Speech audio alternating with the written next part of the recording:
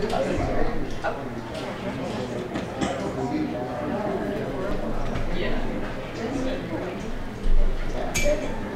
we might get to start.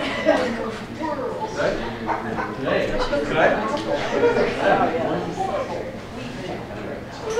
Ding. Alright. Start. I need to stand in my computer because it keeps trying to slide off, so I've got to rescue it. I'm David Hinchley, so I'm the North Australia Program Manager for the Nature Conservancy. I was going to be talking with James Fitzsimons, he's our Director of Conservation for the entire Australia Program. So I'm going to talk a bit mainly about the North Australia Program that I look after,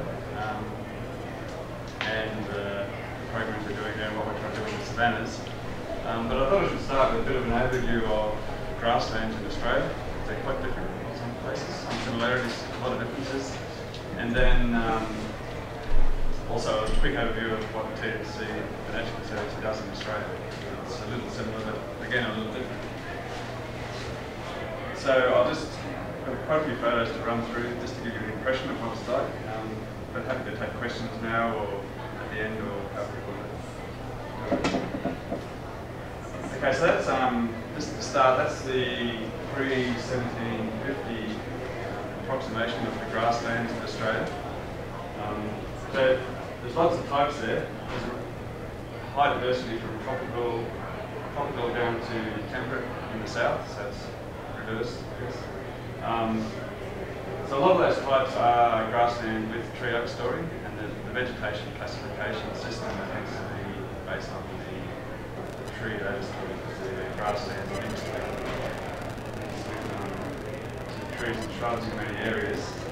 But for the purposes of how we want to talk about them, there's sort of three general groupings. The top one is the tropical grasslands, and then the brown ones to the left are the arid lands. So much of Australia is very arid, and the entire centre part is dry lands.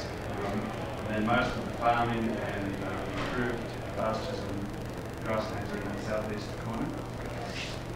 If you just look at those, that's typical of the types of northern grasslands. So they're fast-growing species.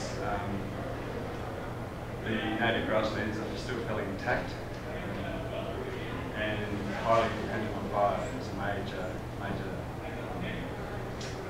The landscape is entirely created and dependent on fire. So a lot of the stuff I'll talk about is just about fire management we do. Similarly, in the arid lands, you get these dry, spiky sort of grasses and spinifex and hummock grasslands. And again, fire is a big part of the ecology in those areas.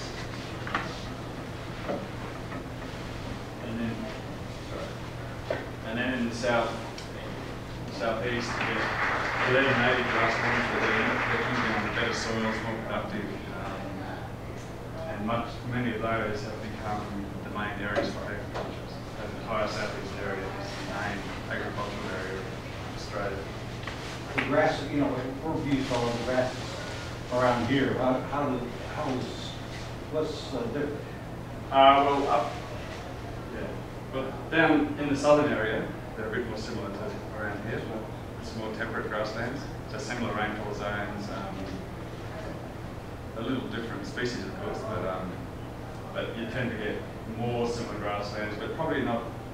Soils probably aren't as good, so it's not quite as diverse or lush.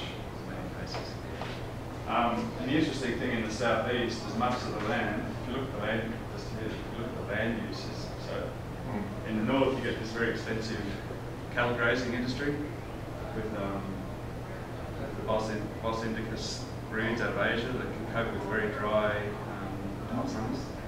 And then in large parts of the, as you come down the coast, you get large areas of this fairly extensive grazing, but slightly more modified environment. And then in the south you get much more improved pastures and intensive management, so dairy and more intensive grazing. And in the south, many of the native grasses have been lost, mostly about 95% of them in some areas. And the native grasses tend to be found now along roadsides and on cemeteries, places where there hasn't been large-scale modification of the land. And that's just an example of some of the clearing. That's right down in Melbourne, right in the south part of Australia, where that's just a thing showing the continuing clearing of native vegetation and loss of native grasslands. So it's still a big issue. We have laws for clearing controls, but it still happens. There's a lot of conversion of land to development to other forms of agriculture. So the grasslands have suffered a bit in the south. Okay, so I'll just run through Northern Australia, and I've written the world's largest intact tropical savanna. So it is largely intact. It's still there as a native grassland. It's got a number of threats and issues we'll go through. But it's a huge, extensive area we work across. It's about 130 million hectares, or about over 300 million acres. That's the area we cover in the work.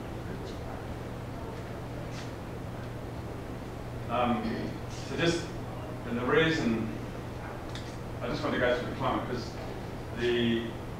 that map, the graph at the top shows a heavily seasonal rainfall. So those high rainfall months are in the summer. So you get very heavy rainfall in the summer and then a very dry period in the middle. So a lot of the area, when you look at it, it's quite dry. As the rain falls heavily, there's large floods in many areas, and they run off. So the floods are very important for fisheries and for the ecology of the whole north. But that pattern of rainfall makes it very difficult to do intensive agriculture or improved pasture management or anything like that. So it is an extensive grazing system.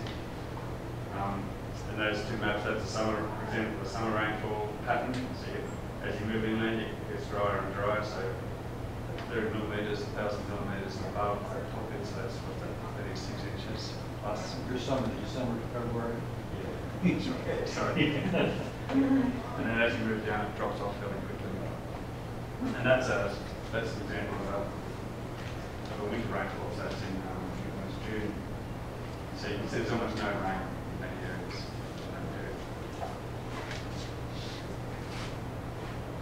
So these are some of the typical landscapes across our savanna. So this is quite common, this sort of grassland here. This is in a dry season with mixed scattered overstory eucalypt trees and other species. And then often you get these rocky outcrops in places, which are quite important for biodiversity. And the mix is important. There's wetlands scattered right across the north, which are really important areas for migratory birds and the species that live in the savannas. They're quite rich around the wetlands.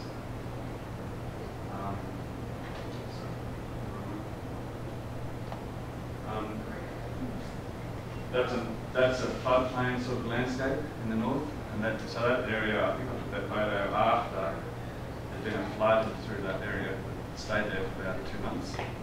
So you see, if you're running a cattle business, it's quite difficult. You have to get your cattle on the high ground, and they could be off there for quite some time. And it took that land several years to fully recover in the grassland because of that. What are they called? Stumps of trees? And all these, that's termite mounds. Oh, termite. So, termite mounds, there's a huge biomass of termites. We don't have large grazing species, but the termites tend to do the nutrient recycling that probably the large animals do in your landscape. So they play a major role in bringing up nutrients from the depth, because they have an extensive system that goes right down into the ground. And I don't know if you've ever seen on David Attenborough.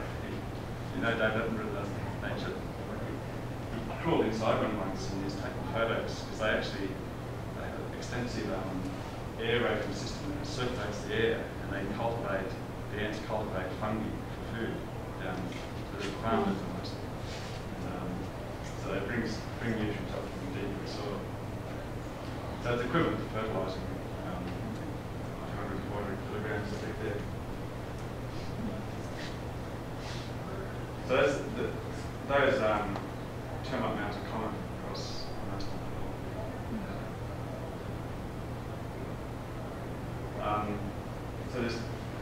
big river systems, but again with high flows in the wet season and much drier in the dry season. Important to the local communities, of course, but they're quite dangerous. There's always crocodiles. Floods and crocodiles will happen. Things you have to be careful of in those rivers. So these are all rivers that flow north into the northern part of Australia.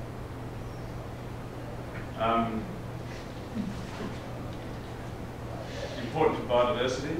The north part of Australia has about half the bird species in Australia. It's about 400 bird species and about a third of the mammal species. A lot of them are grassland dependent, like the emu and that little finch, the Gullian finch, is an endangered finch that's heavily dependent on particular types of grassland. The bustard, the one in the middle. What is it? A bustard, it's like a plains turkey almost. It's silly. It nests on the ground. But it's also a favourite bush food for the Aboriginal people. It's very tasty, I'm told. I haven't actually tried one yet. And the emus range extensively across the area. And then there's a wide range of other bird species that live on the seeds or the trees within the grasslands. And that one's a galah, galahs, and this one's a parrot. Or white one too. There's a range of mammal species across the north, but mostly small. That's a quoll, that's an endangered northern quoll on the left there, and they're a small mammal, cat-like, again heavily dependent on the grasslands. Suffered a lot in recent years because of changed fire regimes since Aboriginal burning stopped. And that's one of the issues we're dealing with, and predation by a range of introduced species. What are the species that are reduced? I'll show you. We've got a few of them. Anyone you can think of. There's the dingo, who's a native dog that came in about 4,000 years ago, and then the range of wallaby and kangaroo species that are dependent on the grasslands. So there is a story of mammal decline, small mammal decline across Australia, which has got lots of causes, mainly to do with fire, ferals, and weeds. So the main ferals that are damaging small mammals is cats. The big problem with feral cats escaped, and then animals like pigs that root up the nesting areas and hogs and things like that. What's the reptile? That's a monitor lizard. It's a what? A monitor, it's called. Oh, okay. Have you heard of goanna? They grow quite big, they're scary. Do they hurt people? They'll bite you if you annoy them. They're good food.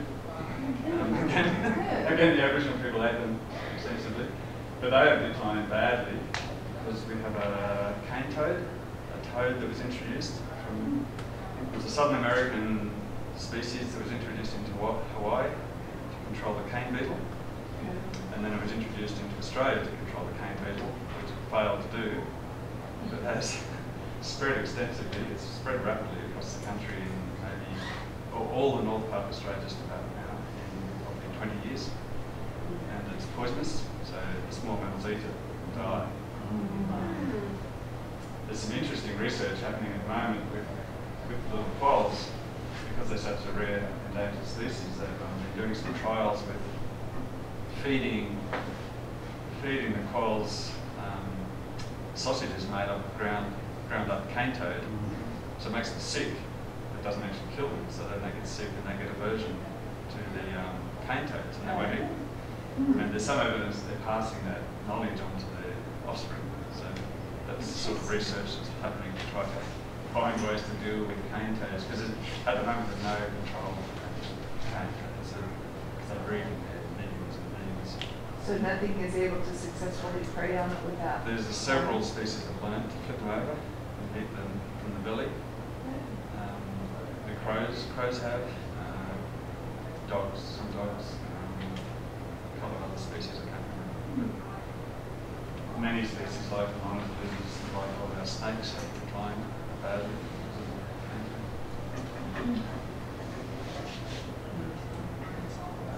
Yes, very good.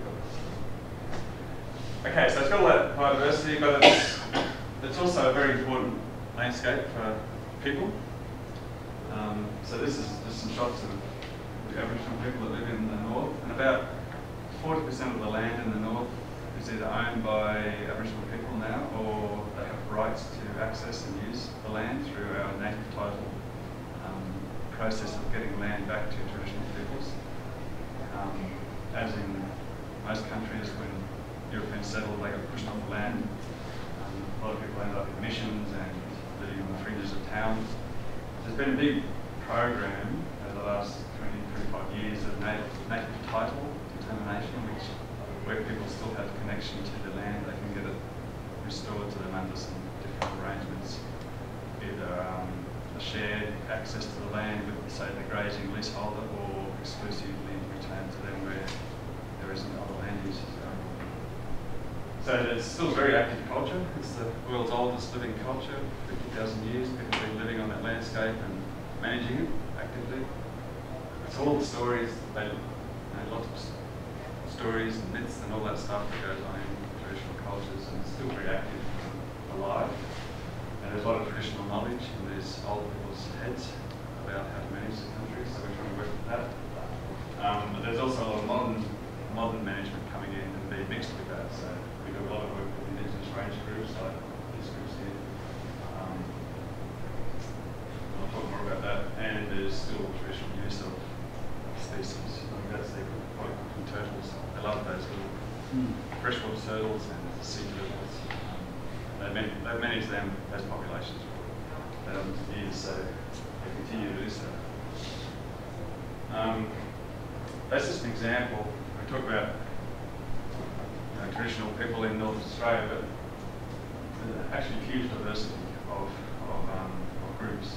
That's just a map of the language groups, the big language groups in North Australia. And within each one of those areas, there may be a number of different clans which speak roughly the same language, but they have different cultures. So it's very diverse culturally. And then we have a range of industries across the north. So the biggest one is the cattle industry. So an extensive grazing sort of industry with, we have live export to Asia, a lot of cattle. We have some abattoirs, but they're large cattle properties of half a million acres and more. Huge trucks.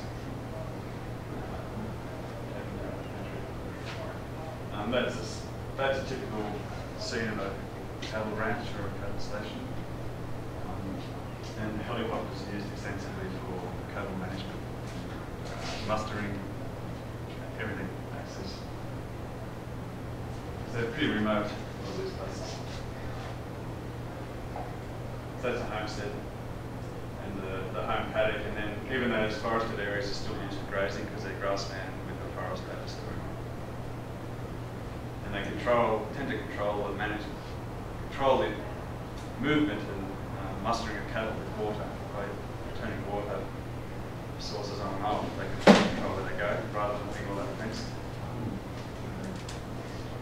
And then there's a range of other land uses. There's mining, is big in Australia, in the remote parts of Australia. There's a diamond mine up in Western Australia in the Kimberleys.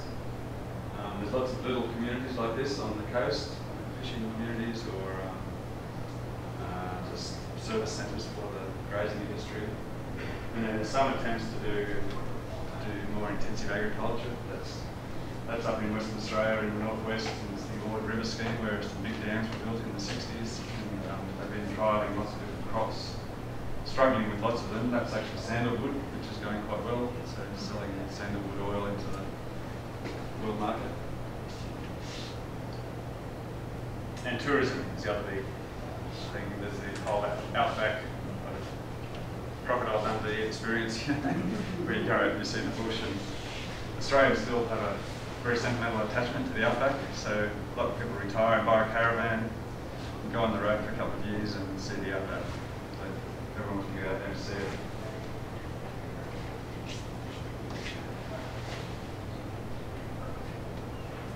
Okay, so these are the perils. These are some of the threats, the challenges for management that we face, trying to deal with.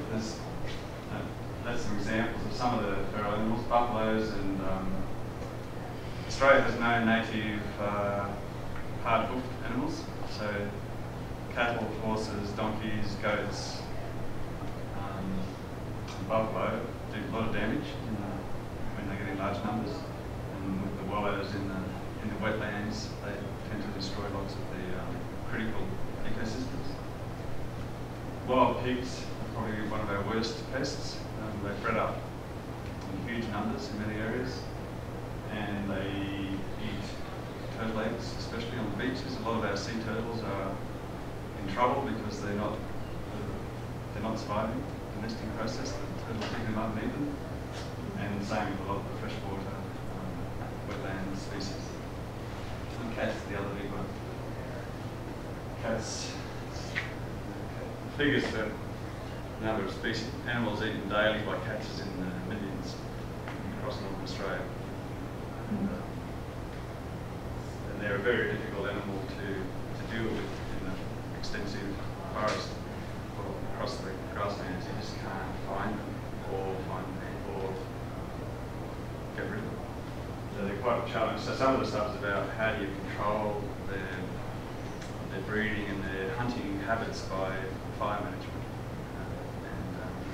Retaining habitat in places where small mammals can hide. How big introduced? Oh, they're just house cats. Wow, really? And they tend to breed up. Bigger. Size. Yeah, some of them are pretty healthy. And they're good hunters. They're very impressive animals. And weeds, we have quite a number of weeds across the north. Like that one over there is the prickly acacia that's came in from Africa. It's a good grazing tree in Africa. It was introduced to Australia and then took off. It had no natural predators. That's calotrophe, that's from South America. This is bellyache bush, which is also from South America. So we've got a wide range of weeds that are difficult to control over large areas. In some cases, they push out native vegetation, change the habitat pattern. So that's not everywhere, but they certainly are the main issues. And that's an extreme example of erosion. We have fairly poor soils, generally speaking, and some of them are highly erodible. So if you do the wrong thing, like you do bad overgrazing, or you get bad disturbance of the soil with pigs and other problems, you'll get very bad erosion, and that of course runs into the rivers and splits up the wetlands. So that's an extreme example, but it shows what can happen if you don't manage the land properly. Okay, so fire is a big part of the story in Northern Australia. So that's the map in the middle shows fire history from 1997 to 2003. So you can see most of the fires in Northern Australia, most of the fires in Australia are actually in Northern Australia. It's a highly fire dependent community. And most of the fires you see on the news is these big ones in the south. So we get big wildfires in the more populated areas, like you do in California, which burn houses and threaten lives. So that's a big fire management issue in the forests. Because eucalypts are a fire-loving species that are adapted to fire. But then also the grasslands are also adapted to fire, but they actually need a very different type of fire. So there's a bad fire and good fire. So the bad fires are the ones that come late in the dry season, and they burn very hot, sweep across large areas.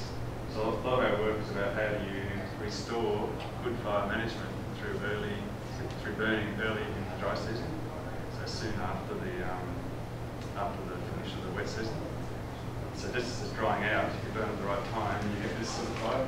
This creeps through the landscape and creates lots of different little patches of habitat and burnt areas, and that's what all the species in the north are adapted to live in. That's interesting because here, the good fire is the more hotter, the more intense fire. No, I was just talking this morning to the fellows as we drove around. And rather than the creeping fire, because the more intense fire burns all these shrubs and stuff that we don't want, I mean, it really keeps down to more grassland. Yeah, it's very interesting because in the north, the graziers don't want to burn because they try to keep the grass grazing, so they've tended not to burn early in the season. And then the downside, if you do get a fire, then it's a hot fire that destroys all your grass, and it doesn't grow back here because it's so dry. It doesn't grow back until next season. Whereas here, it sounds like you burn and then it grows. Yeah. That's an interesting contrast. All over is spring, summer, winter, fall. They 4 seasons. They experimented with fires. Yeah. But they were just saying that the more intense hot fire is better for our use. Yeah. Now there will be a need for hot fires in some places in the north. Some of those weeds can be controlled through a hot fire. Right. So you might burn one area hot, you might do some cool burns to protect your springs and your wetlands before you put bigger fires through. So there's all sorts of different things you need to be doing to manage the fire. Yeah, so 70% of all fires occur in the tropical savannas. And, it's not sort of what you think of when you think of fires. You think of the wildfires. It's the big fire issue. So just before I go into the whole fire management story a little bit more, I'll just quickly talk about the Australia program, what we do. Nature needs people. I think it's the same thing that TNC does in Australia. In the US, it's all about how to get dual outcomes, how to get conservation needs of the areas we work, but also livelihoods of people that live in those landscapes. So the main difference between what TNC does here and what we do in Australia is we don't buy land. TNC doesn't own property in Australia. It's all about partnerships. So most of our work is done with a wide range of those groups in the north, particularly with communities, the indigenous rangers, and then some of those other groups as well.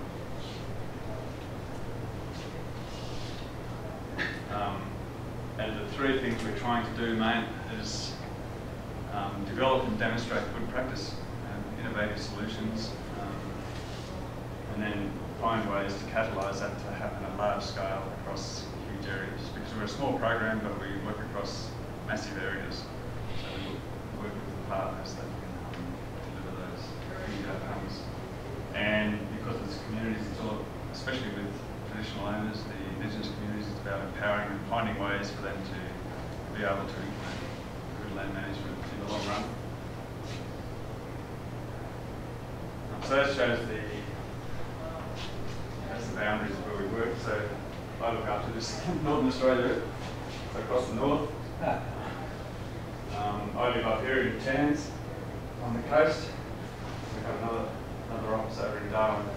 So we spend a lot of time on the phone in planes visiting people. We have an arid lands program, but the main focus of that is with another group of traditional owners called the Matu, and they're doing similar things in the very dry lands, trying to build conservation capacity as well as a livelihood for the people in that very remote country. We now have fairly recently started a southern seascapes program, this blue line, which is starting up around here, which is restoring shellfish reefs. And that's using experience from the US where that's been done, I think in Washington State and some others to there's been large loss of oyster reefs and other shellfish in the southern part of Australia, and no one else has really worked on that. There's been a major focus in Australia, of course, on the barrier reef, make sure that it's healthy. That many other people work on that, so TNC doesn't come here for that. And then we have this other Guantanamo program, which is one of the global biodiversity hotspots for woodlands. So we've done some work there with partners as well.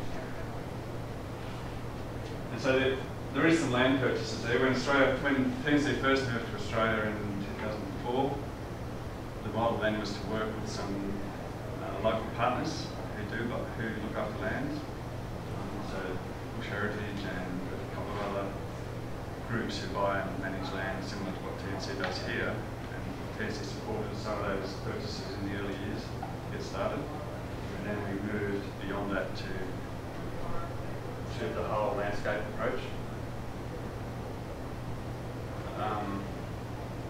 And the reason, one of the reasons it's important is 85% of the species in Australia are only found in Australia, so it's the only place you can look after them. And they are. Alright, so the North Australia program. So again, our major focus in that northern part is with the Aboriginal communities who now own 40% of the land. So our approach is a lot about helping them think about how to manage the land and getting the capacity to do so effectively. So TNC has a process called conservation action planning, you may have heard of. So that's a process of thinking through what's your vision for the land, what are your threats, what are your opportunities, what are you trying to achieve, and how to get there. And so that was adapted to work with local communities. It's now called health and country planning. Aboriginal people call their land their country, and the country means their land, their culture, the food, everything is they sort of see as a combined unit. So and they talk about the country being healthy. So after working through healthy country planning, many groups have been able to declare indigenous protected areas. So that's a voluntary declaration of an area that says we're going to manage this large area for conservation purposes, but also make some livelihood, some life from it. And then the government